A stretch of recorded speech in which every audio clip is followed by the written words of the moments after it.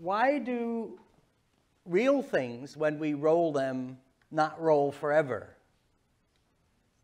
You know you can't coast forever on a level surface, although if you get the friction down, you can coast for a good long while.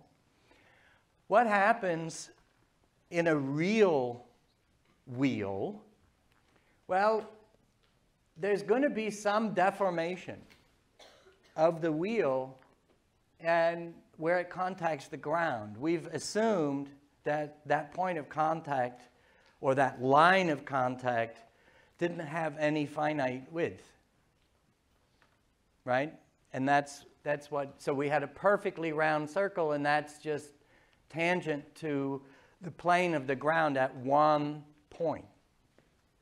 But in a real wheel, even if it's highly inflated, there will be a region of contact between the ground and the tire. And the normal force that the ground supplies to the wheel can be distributed across that region of contact. Now, the frictional force will be in the plane there, regardless.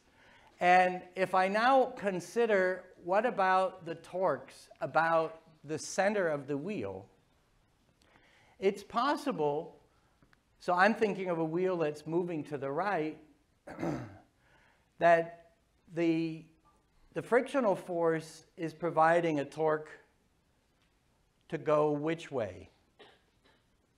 To speed to make the wheel go rotating better that way?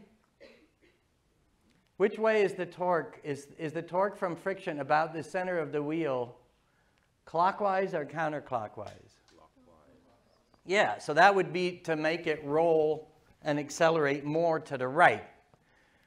But the normal force may make contact actually ahead of the axle.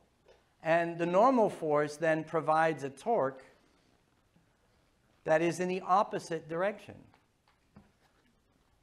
So that torque tends to decrease the rotation of the wheel and decelerate the car. Yes, please. Isn't there also kind of a normal force like to the left of the axle? Absolutely. So I'm just approximating this normal force. It's distributed over the entire region of contact, but just like we saw that gravity acts as though it were concentrated at the center of mass of something, I can calculate the center of force for the normal force by integrating over that whole line of contact and then taking the average position. So you're right, there's definitely a part on this side, but I'm trying to represent the net result of all of those forces of contact. Exactly. So real deformation, in real wheels, deformation actually leads to a torque that reduces the rate of rotation and so eventually takes away the kinetic energy of motion. So why do trains use steel wheels?